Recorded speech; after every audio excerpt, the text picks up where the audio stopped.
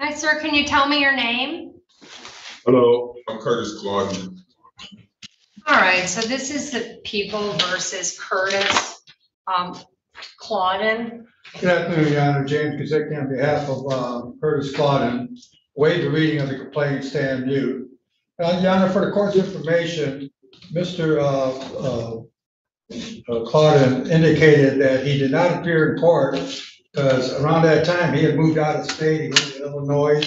He had another matter there. He reports that he was incarcerated there for a time, and he came back here to the Michigan area. He is now gainfully employed. I don't believe he's a flight risk, Your Honor, even though this is an old case. I'm asking for a personal bond and if necessary, a GPS tag. All right. Well, here's the problem with that.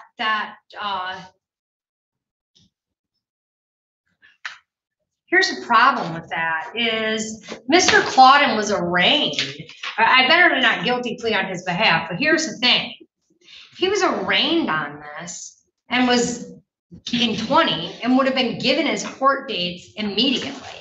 So it's not, you know, when it's this type of charge, it's given to him on the record. So the fact that he chose to move out of state after he was advised that he had court dates and was arraigned on a felony, quite frankly, would be considered absconding and a violation of his bond conditions.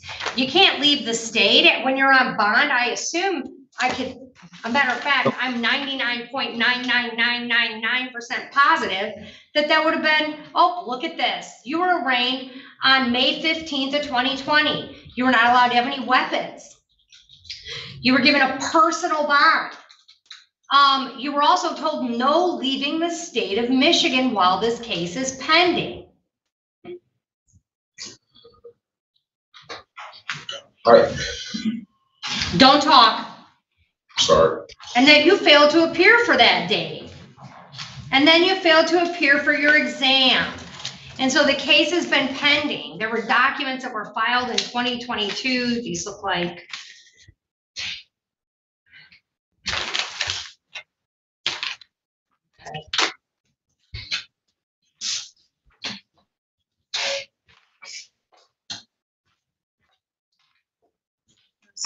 So he was aware, so he violated bond, he absconded, and then he presumably had a case out of someplace else while he was gone.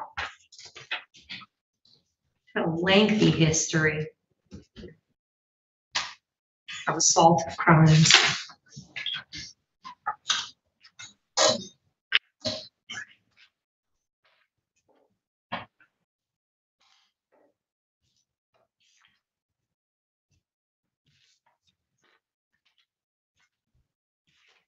Did you get a chance to see this? All right. Did you get a chance to see this? Do you know what this is, sir? That's your criminal record. It's like. All right, here we go. Sir, you have the right to remain silent. Anything you say orally or in writing can and will be used against you. You have the right to have a lawyer present during any future questioning and any future court hearings. If you cannot afford an attorney, the court will appoint one for you. You have 2 dates within the next 21 days. The first is your probable cause conference, and that will occur on October 16th of 2023. The next date will be your preliminary exam. At your preliminary exam, the prosecutor must prove that crime was committed and that there's probable cause to believe that you committed that crime. And that date will be in person at the 23rd District Court on October 23rd of 23. Based on the lengthy criminal history, the fact that the defendant has absconded, I understand this is not the most serious criminal offense out there. It does involve a weapon. He has prior convictions. He absconded from the court for 3 years. So a personal bond is out of the question. Because I don't know how else I can get him to court. I'll show up to court. My boss is a police officer. I work for security. All right, no, Mr. Claudin, you had a chance. It's a habitual third. These are just allegations, but this case has literally been hanging around since May of 2020 because you left and went in. No, you should exercise your right to remain silent. You are not changing my mind, sir. You have a $10,000 cash or surety bond. You're to appear in court as directed. I'm going to say this real slow for you, Mr. Claudin. You can't leave the state without permission of the court.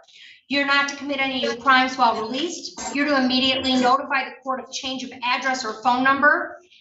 You can't possess or have access to firearms. And you have your dates.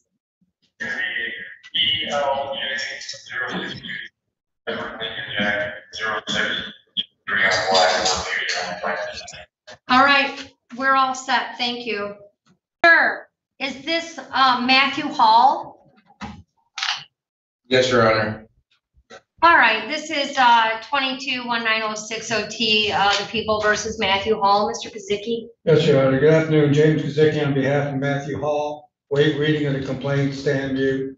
Your Honor, we're requesting a nominal bond in this matter. He failed to appear for restitution. I wasn't aware of the date. All right, so I'm going to enter a not guilty plea on his behalf. Sir, it's for restitution. You've already been sentenced. I mean, you were literally sentenced to pay $150 total with the payment plan of $50 a month. I'm going to go ahead and just assume that, yeah, no payments were ever made. Yeah, because I don't make payments to. In my via Zoom, before the court ended, it all went black. I got cut off, so I didn't really know what to do. Okay. I'm agreeing. I will pay it. Sir, did you go over your constitutional rights with your attorney listed in this advice of rights form? Yes, ma'am. Did you give your attorney permission to sign that? Yes, ma'am. And did you understand it? A little bit, not too much. I'm not very smart. All right, we'll read it all over again. Let me know if you have any questions. You have been brought to court on a misdemeanor or felony charge. All you're here on is you've already pled to the misdemeanor, sir. You were to appear at a restitution hearing and make payments. You were show cause and a warrant was issued because you failed to do both of those things. I've entered a not guilty plea on your behalf. You have the right to, well, at this point, you would have a right to a hearing on the violation. You could call witnesses if you wanted. You could see and hear and question all of the witnesses against you. You have a right to be a witness for yourself or to remain silent. And you also have a right to be presumed innocent. Honestly, sir, you owe the court $270 and you need to show up for the restitution hearing. That's really all you're here on. You've already pled. You've already been sentenced. You weren't given any probation or anything like that. It was just paying fines and fees. So I've granted the request for a court-appointed attorney.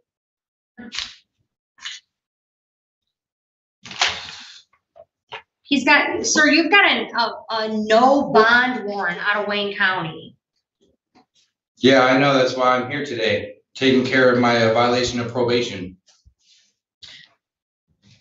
Do you know a real good way to take care of it is not when you're arrested on other cases and you're held on no bond and then you appear. I mean, like, that's the issue we're having. It doesn't matter. It doesn't matter. I mean, look, I'm going to Judge Slavin's already set a bond on your case, and I'm going to follow his bond was $2,500, 10%. He knows more about your case than I do. So it's $2,500 bond, 10%. The conditions of your bond are: you're to appear in court as directed. You're not to leave the state without permission of the court. You're not to commit any new crimes while released. You're to immediately notify the court of change of address or phone number. Do you understand all of that? Yes, Your Honor.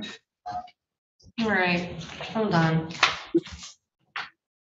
Come on over. So she said, hold on. Sit on. One sec, I'm almost done. That's okay.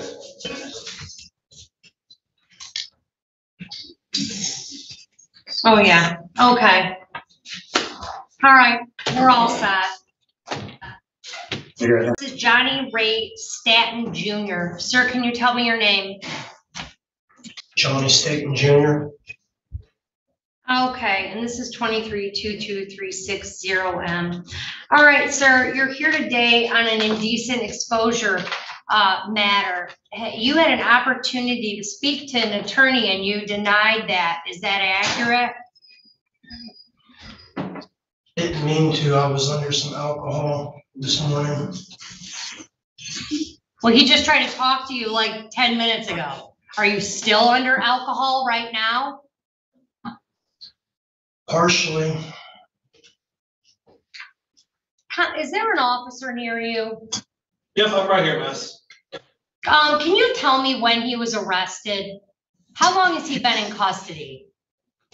He came in as, I want to say it was 9:35 last night at 10:04. So you're still drunk from 9:35 last night, sir? I didn't say I was drunk, Your Honor. Well, you said you're under the influence of alcohol. I can't arraign you if you don't know what's going on, sir. Do you understand that? I understand. It's been a rough night and I was just woke up. All right, well, if you need another night, we still have time. I'm willing to wait 24 hours to arraign you. You've got a no bond, full extradition hold out of Ohio, so you're not going anywhere. I got all the time in the world. I don't want to Would you feel attack better being arraigned tomorrow when you understand what's going on? I'm cool with that. I've got no problem with that, sir. Officer? Yes? The defendant is stating to me that he's inebriated. He's got a full extradition hold. It doesn't look like he's going anywhere. Can we have him arraigned tomorrow? Yeah, we can. All right, we'll see him tomorrow. All right. Thank you, Judge. All right, thank you.